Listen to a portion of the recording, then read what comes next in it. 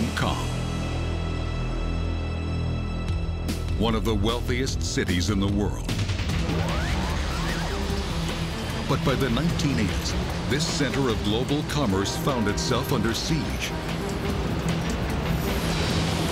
From the air. The city had grown up around its tiny airport, but had long since outgrown it.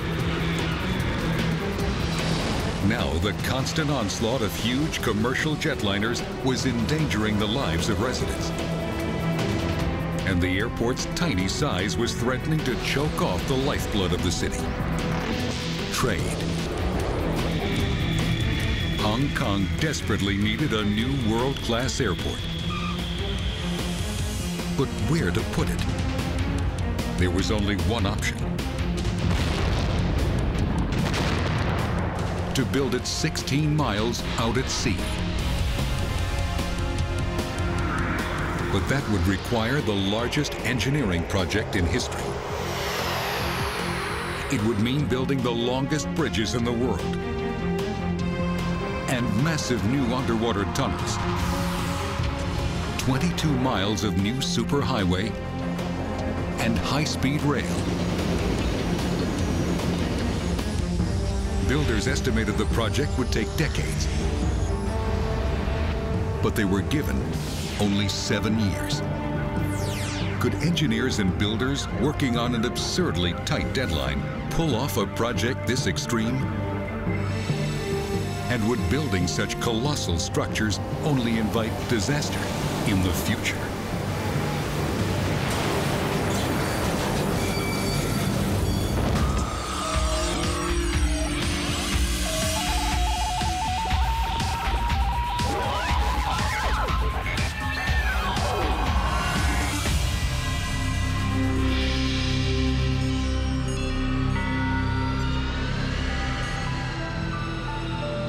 July 6, 1998.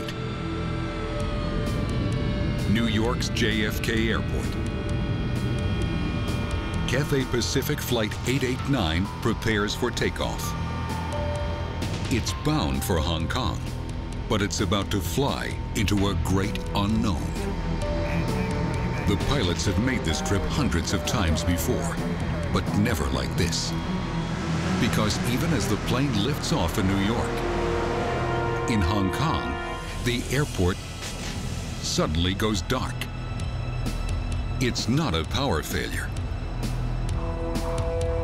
This is an historic event. The culmination of nearly a decade of furious planning and construction. Hong Kong has just shut down one of the world's major international airports.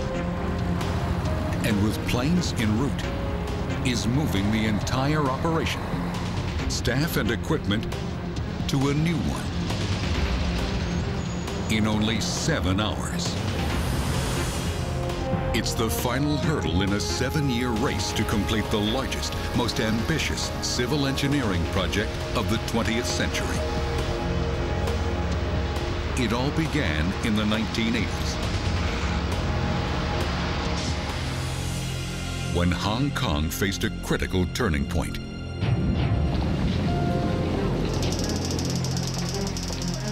By then, it had become one of the world's great economies.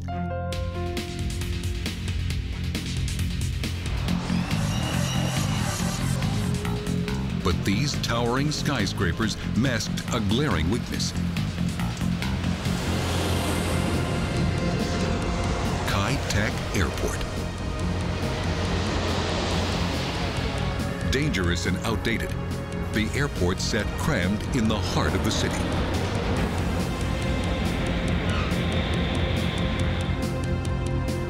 Kai Tak made every flight into Hong Kong a white-knuckle flirtation with disaster,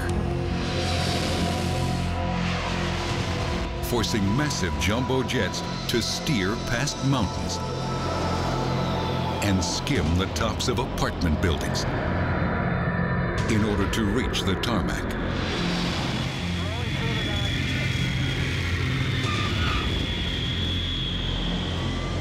Six accidents or near misses occurred at Kai Tak in the last 2 decades. In this accident in 1993, the plane overshot the runway, injuring 22 and killing 2. And there was another enormous problem: cargo. The airport had only one runway. It had become a major bottleneck to global trade.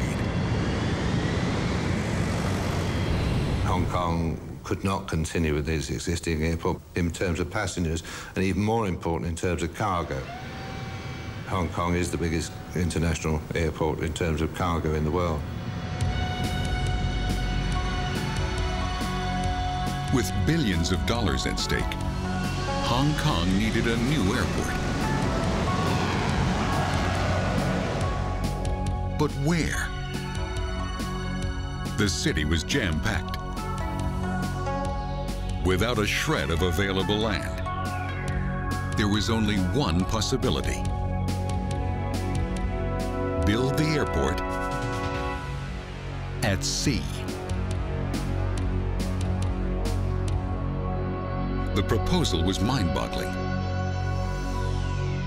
It called for the creation of a new island in the South China Sea. On that island, a massive new air facility,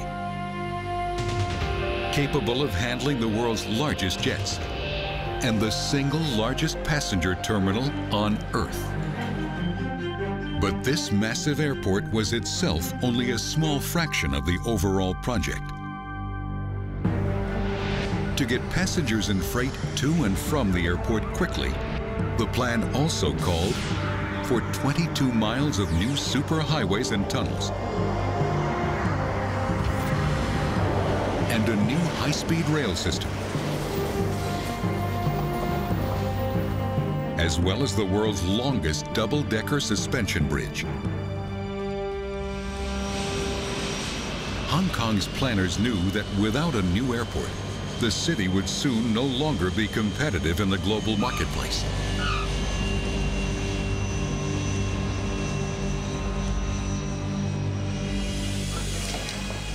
But age-old politics threatened to stop the project in its tracks.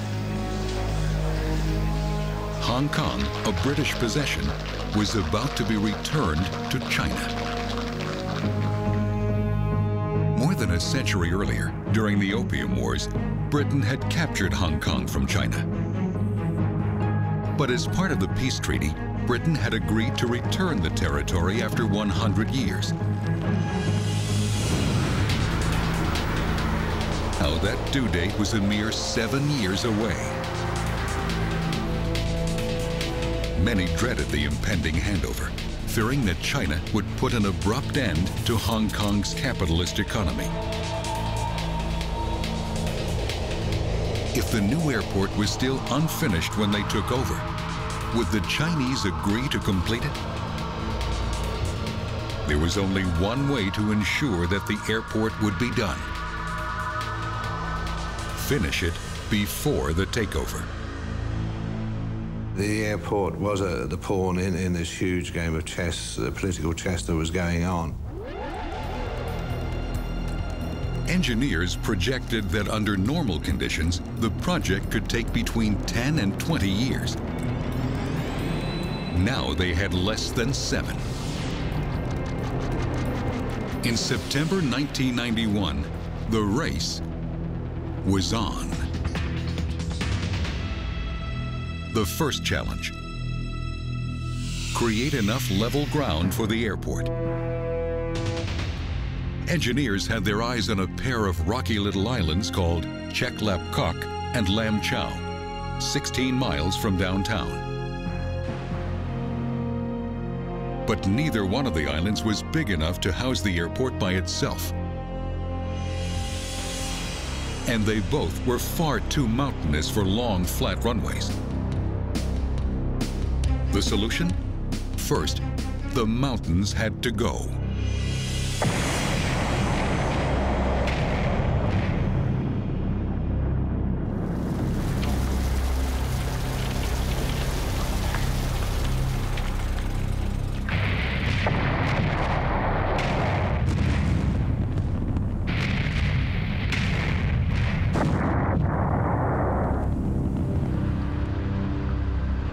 With towering heaps of blasted rock as far as the eye could see, an army of workers was brought in. Their mission? Move 200 million tons of rock.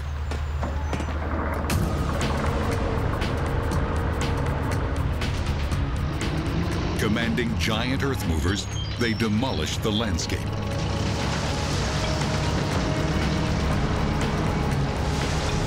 Carting away hundreds of millions of tons of rubble.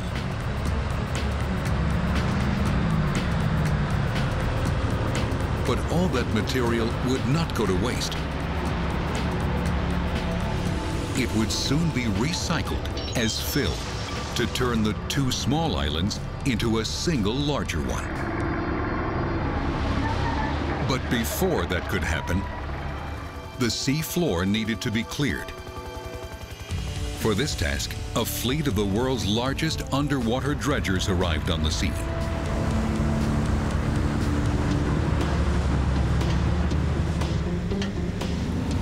Like giant vacuum cleaners, their underwater hoses scoured the ocean bottom, removing a layer of soft mud 40 feet thick to expose the stable rock below.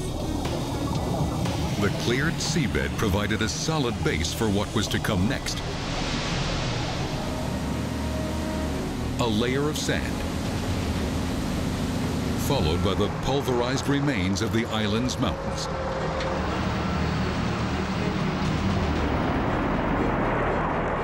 With every truckload, the mile-and-a-half gap between the two small islands grew steadily smaller.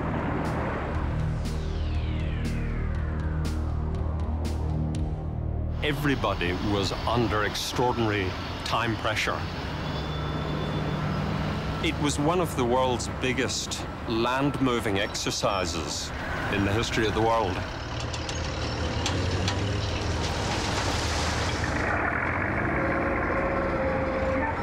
Working day and night, inch by inch, workers on land and sea slowly turned two islands into one. By the time they finished, the workers had moved 600 million tons of earth, enough to fill the Roman Colosseum 200 times over.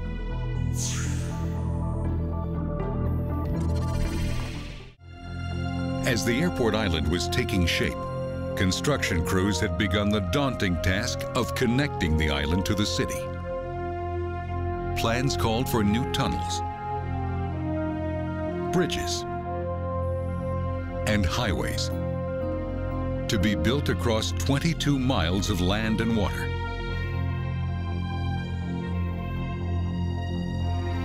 Almost immediately, engineers ran into a problem. Finding a way out of downtown across Victoria Harbor.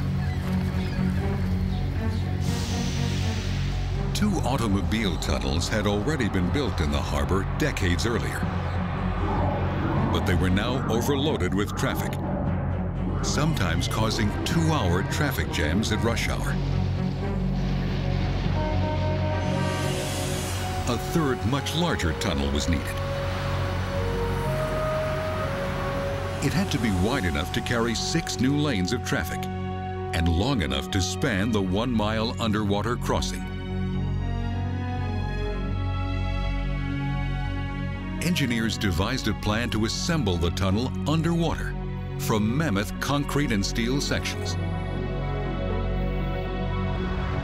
The sections were manufactured at a harborside quarry 10 miles from the final tunnel location. Each one weighed 35,000 tons when finished, as heavy as a fully loaded ocean liner. When a section was completed, builders capped both ends with watertight seals and then flooded the quarry.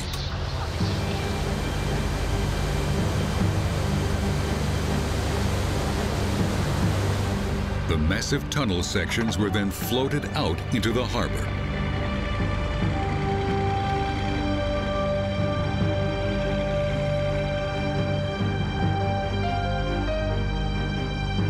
Once at the final location, the seals were broken, flooding the section and causing it to sink. Powerful hydraulic jacks pulled the sections together and created a watertight seal. Then, builders made the final connections from the inside, and the tunnel was complete. It lay more than 50 feet underwater and stretched for more than a mile, connecting the busy island of Hong Kong to the mainland.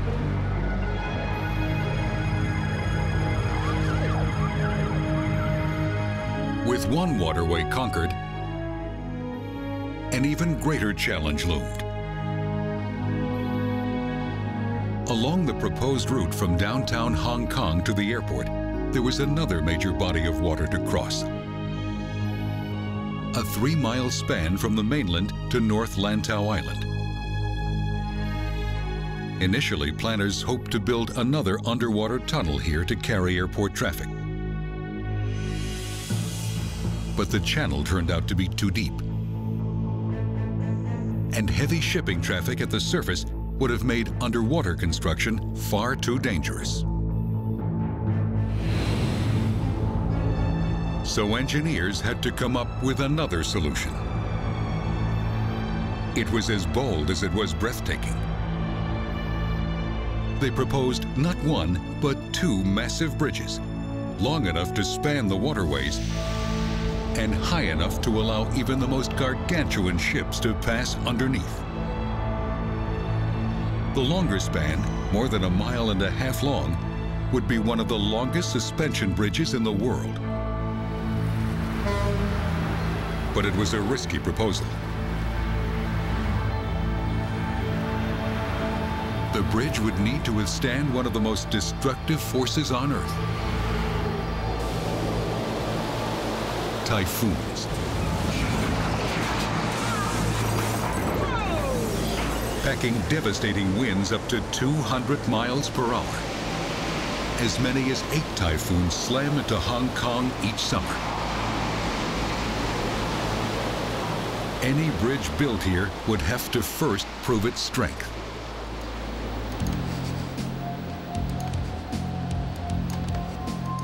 To understand how winds would affect the structure, engineers first created computer models.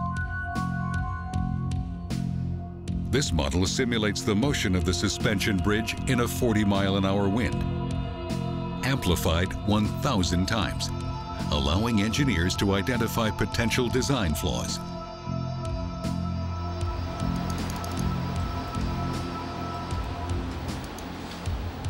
Using the data collected, engineers next built a detailed scale model.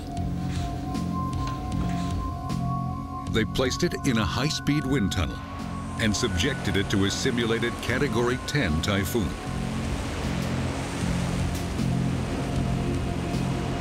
The results were disturbing. The bridge would become dangerously unstable in high winds. Designers couldn't make the bridge any shorter, so they made it heavier. Below the main roadbed, they added a lower deck for trains and 2 more lanes for traffic. This design stiffened the bridge. It solved a potential problem and added capacity. But for the builders, the design raised the stakes. Now they had to build the largest double-decker suspension bridge in history, with no extra time to do it.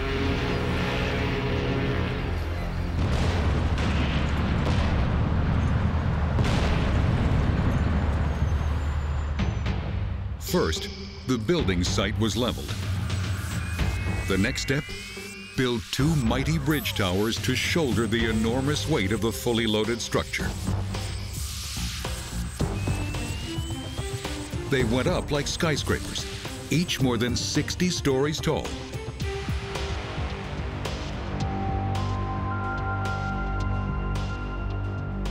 From these dizzying perches, heavy steel suspension cables would need to be hung to support the massive road deck. But the giant cables needed to be 3 feet in diameter, and each weighed 15,000 tons.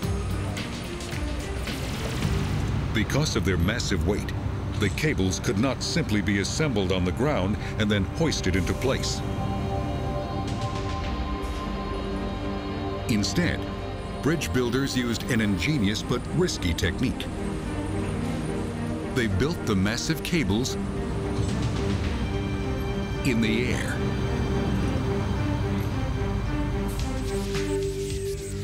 Two spinning wheels shuttle several small strands at a time back and forth across the towers, each pass adding girth to the massive cables.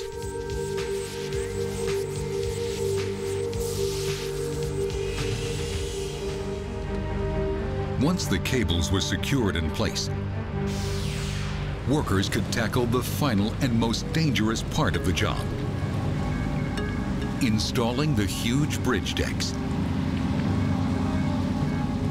Each prefabricated section weighed 1,000 tons and had to be hoisted from a barge on the water, 200 feet straight up. Starting at the center and working out toward the towers, builders painstakingly raised each deck section into place. Finally, 5 years after the project began, the bridge was complete.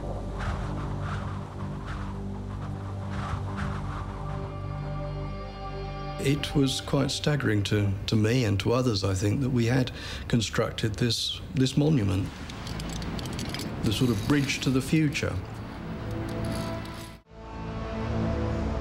The completion of the bridge and the tunnel provided the 2 crucial water links on the route from the city to its new airport.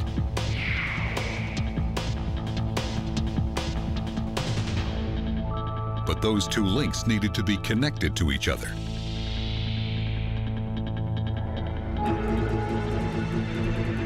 The project called for 2 brand new highways. The first, the Kwai-Chung Expressway, would take traffic from the tunnel 6 miles down the coast all the way to the new bridge. Building it through the congested Kowloon Port District was like trying to arc a bridge over a raging river. To keep the port open and traffic moving, builders were forced to construct the new highway over an existing 15 lanes of traffic. And that wasn't all. To minimize traffic slowdowns, the construction crews could only work at night.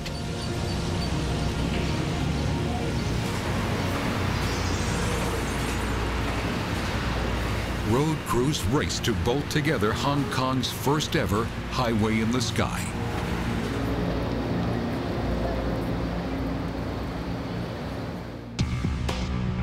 Meanwhile, the other highway, the final link in the chain, was also under construction.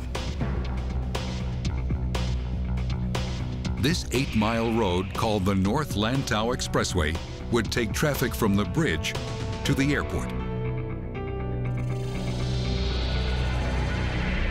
But this last leg also presented a major engineering challenge. The terrain where the highway was to go was made up of rocky, steep hills.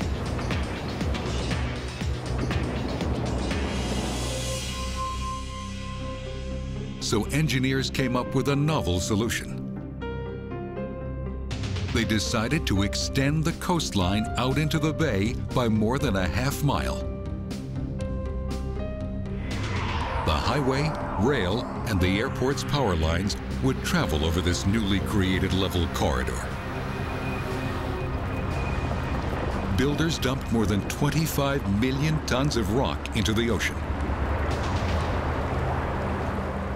Enough stone to build a 5-foot-high wall from Washington, D.C. to San Francisco. As a consequence of the high level of activity, We actually crammed into 4 to 5 years, 10 to 15 years of work effort. When this final link was finished, the route would be complete. A brand new thoroughfare winding its way from the airport along 8 miles of coastal highway, across one of the world's longest suspension bridges, over 6 miles of elevated highway, through an underwater tunnel into downtown Hong Kong.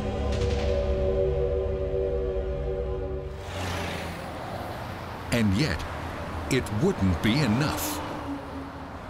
The new route would be great for cars and trucks, but it would do nothing for the 2.4 million people who use the subway.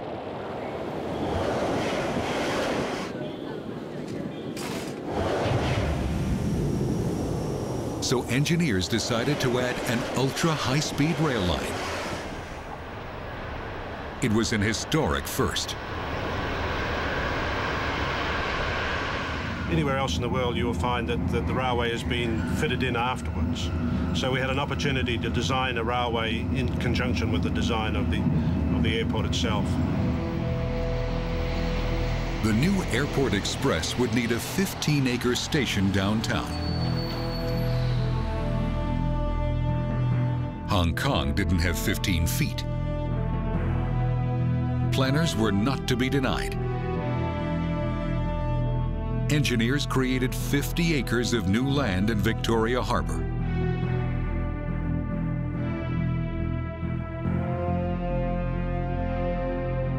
In only 2 years, the new station rose out of the ground.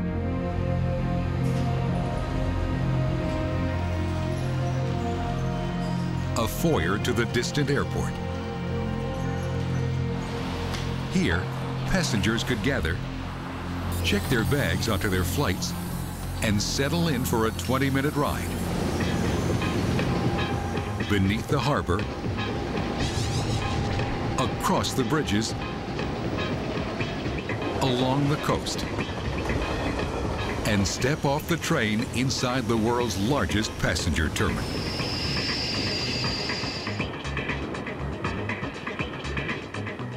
There was just one problem. There was still no passenger terminal.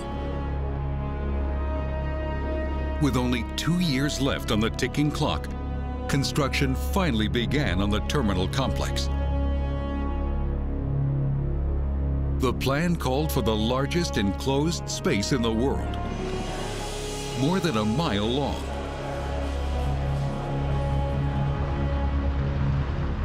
But as builders began work on the terminal's massive foundation, they made a chilling discovery.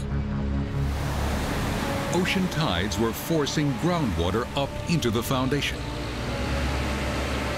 If not corrected, that groundwater would push the terminal off its foundation. All 6 million square feet of it. Engineers knew they couldn't fight the force of the tides. They needed to find a way to secure the building against that steady pressure.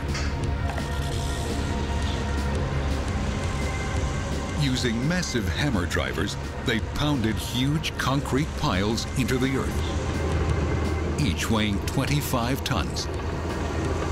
The piles went through the landfill down to the ocean floor, effectively nailing the terminal to the bedrock.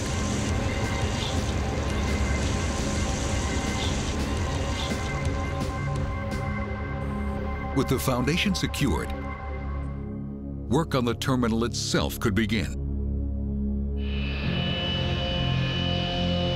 It was to be the crown jewel of the entire project. A passenger terminal of epic proportion. Its unique design was symbolic of flight. But just as construction was about to begin, project managers came to another disturbing realization. There was simply no way they could build the terminal fast enough to make the looming deadline. Project managers were forced to enter a new series of negotiations with the Chinese, who were getting ready to assume control of Hong Kong in less than 2 years. While negotiations continued, engineers pressed ahead with the daunting task of raising the terminal roof. Luckily, the design itself was remarkably simple. It was made up of a repeating lattice of steel trusses that could be mass-produced on a gargantuan scale.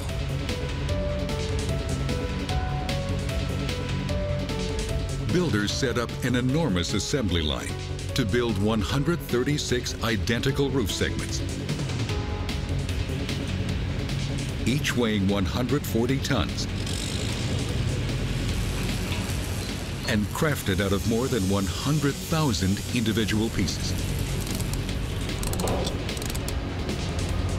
But the roof segments were so large, they couldn't be moved with existing equipment. So engineers came up with this. A behemoth robotic transport crane, piloted by a single operator with a remote control.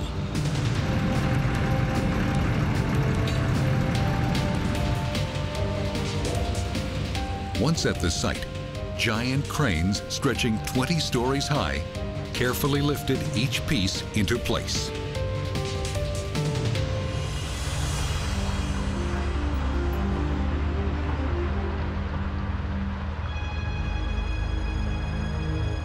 On the other side of the island, workers erected the airport's air cargo terminal. A state-of-the-art facility, it was designed to handle the flood of containers that would pour through the airport every day. July 1st, 1997. The day of the handover is here. For the first time ever, a democratic society with a free market economy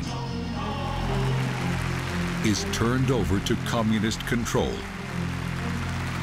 without a shot fired or a voice raised in protest.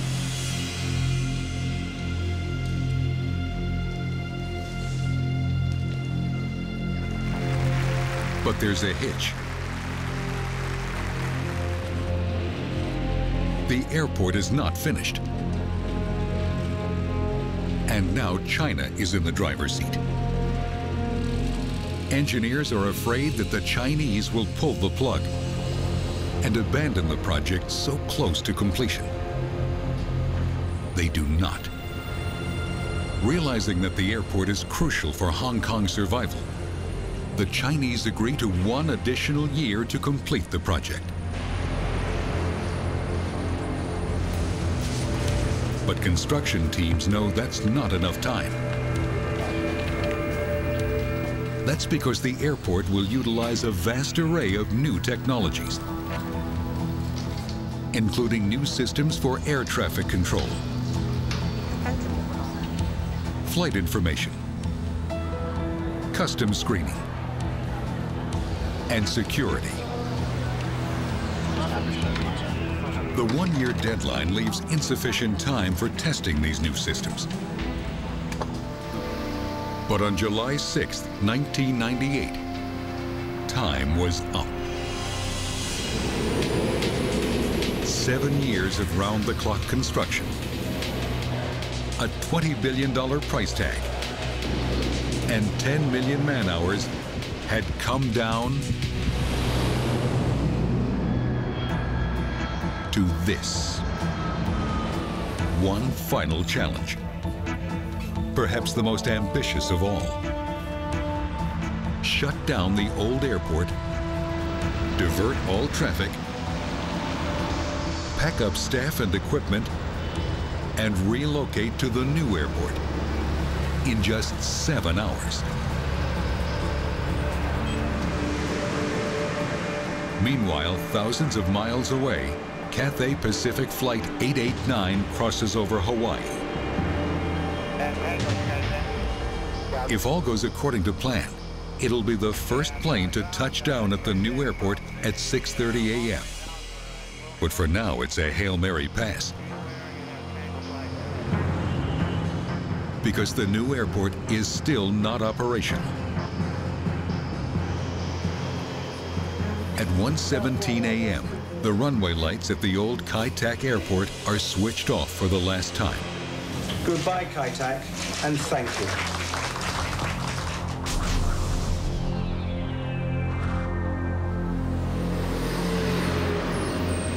The massive road, rail, air, and sea lift gets underway. It will take more than 800 trips to ferry the critical contents to the new Hong Kong International Airport.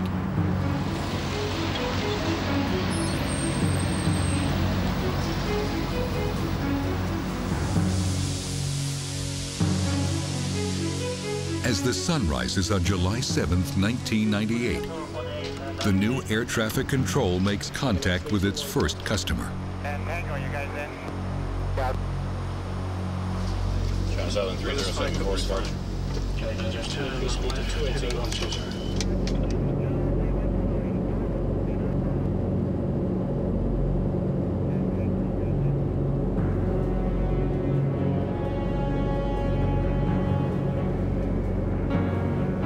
At 6:25 a.m., Flight 889 touches down on the north runway. Hong Kong International Airport is up and running. It was great excitement, right? This was the very first aircraft that landed with passengers. Everybody is very happy, very celebratory mood. But elation quickly turns to concern. One of the critical systems suddenly gives out, wreaking havoc in the passenger terminal. It's the flight information system. Monitors go blank. Aircraft gate assignments tangle. And thousands of passengers are delayed. And that's not all. Across the tarmac at the air cargo terminal, things are even worse.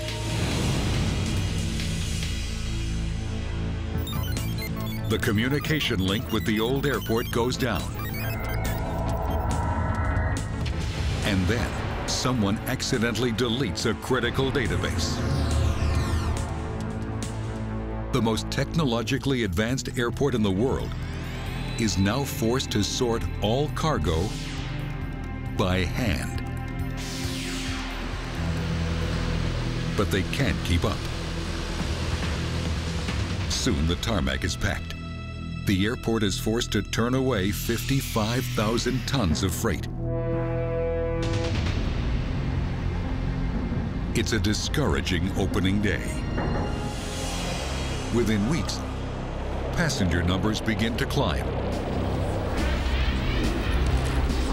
Things are almost running smoothly.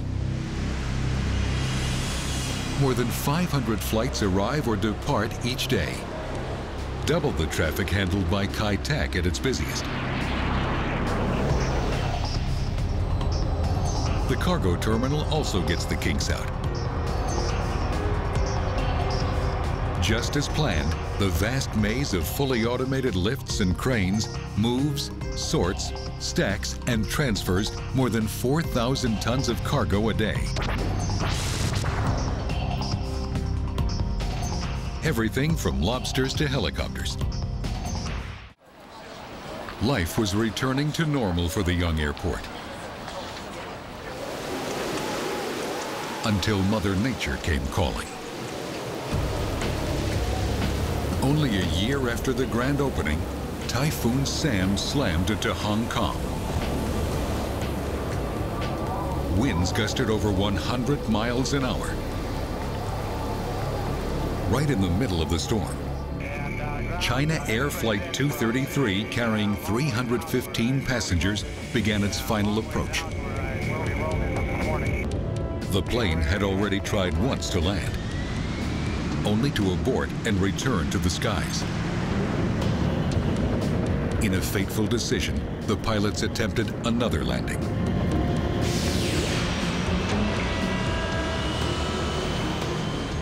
In the final seconds, the plane's right wing suddenly dipped, colliding with the runway. The plane flipped completely over and skidded down the tarmac. Emergency crews rushed to the burning plane. Still, 200 people were injured.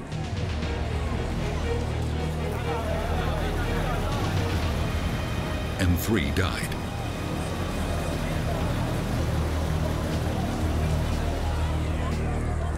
It was the first serious accident for the Hong Kong International Airport.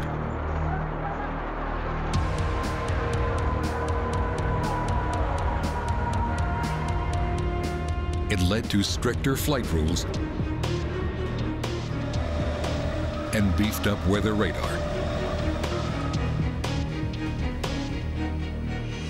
The new infrared system will most likely help to prevent similar accidents in the future.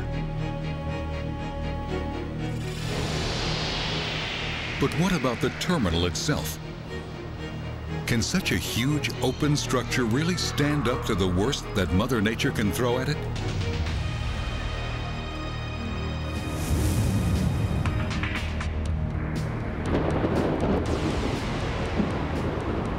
The year is 2010. A Category 10 typhoon with wind speeds up to 200 miles per hour bears down on Hong Kong. The storm's track has it making a direct hit on the airport. Emergency plans go into effect. Air traffic control diverts incoming planes to other airports, and outgoing flights are canceled. But now there's an even greater concern. The hollow glass terminal building now seems like a sitting duck. Engineers worry that the building could be ripped right off its foundations.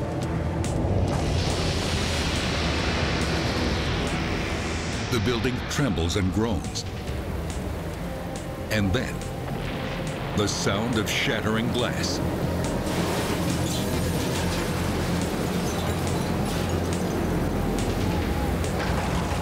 It's a terrifying occurrence, but it actually relieves the pressure from the wind.